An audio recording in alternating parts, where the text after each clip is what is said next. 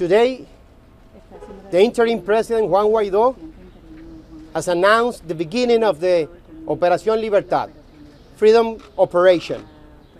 He has called the military institution to support the Venezuelan people on the streets and to restore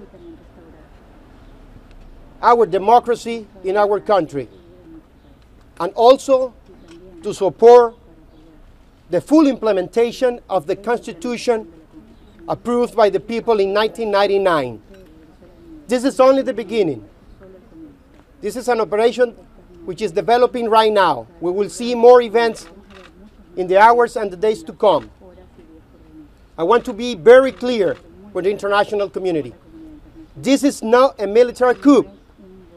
This is a constitutional process led by the Venezuelan people under the leadership of a civilian, the interim president of Venezuela, Juan Guaidó. He's calling for the restoration of our constitution and, of course, for the restoration of our democratic system. We want to send a clear message also to the dictator, Nicolás Maduro. Your time is over. Venezuela is ready for a change. You must facilitate the transition in our country. You must allow the Venezuelan people to reestablish the democratic system.